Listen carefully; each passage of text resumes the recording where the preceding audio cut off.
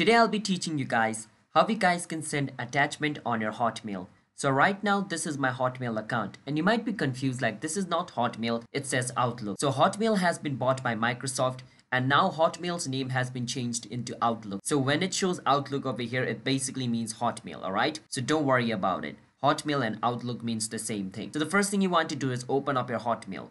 So I've opened up my Hotmail and it looks just like this. And to go to Hotmail, you can just go to outlook.live.com. That is basically what the new Hotmail's website or domain name is. It has changed from hotmail.com to Outlook because they have changed their name. Once you're over here and log in into your account, what you can do is send a mail. Now to send a mail, you need to enter the person's email and you need to enter their email over here. Once you enter their email over here, on subject you can write anything you want. So I'm going to write photo because I'm going to send photo as an attachment. So to attach a photo or to attach anything on your Hotmail, you need to click on this button.